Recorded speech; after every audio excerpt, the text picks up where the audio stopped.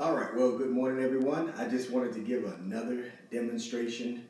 We know that the Bible tells us that we should allow God to continually fill us with His Holy Spirit. But many times we don't allow God to do that. We simply want to try to do things in our own might.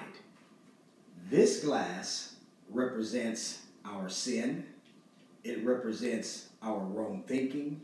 It represents everything that's wrong with us. This glass represents God's Spirit, the Holy Spirit.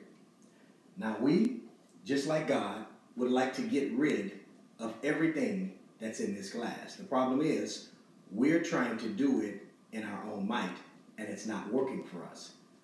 God says if we would just allow Him to continually fill us with His Spirit, then all of those things that we would like to get rid of, all of those things that God also wants to get rid of in us, will simply go away.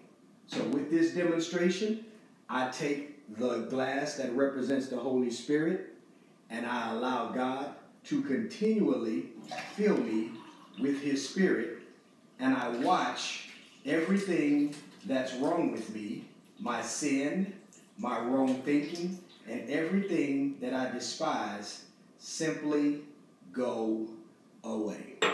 All right, another demonstration for you. Hope you can appreciate that. Have a blessed day.